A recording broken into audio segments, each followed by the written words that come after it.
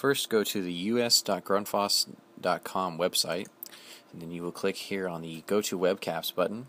WebCAPS will pop up, and then up here you'll see a search box. You're going to type in the part number, hit search, and then you're going to click on product details. Pop up a new window. Get the new window resized just so it's a little easier to see. You'll click at the bottom under settings, curve settings, then select hydraulic layout.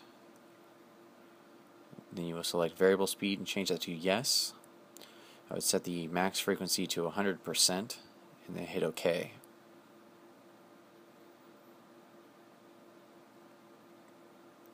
Now you can see here you have all the variable speed curves. You can click anywhere underneath that shaded area.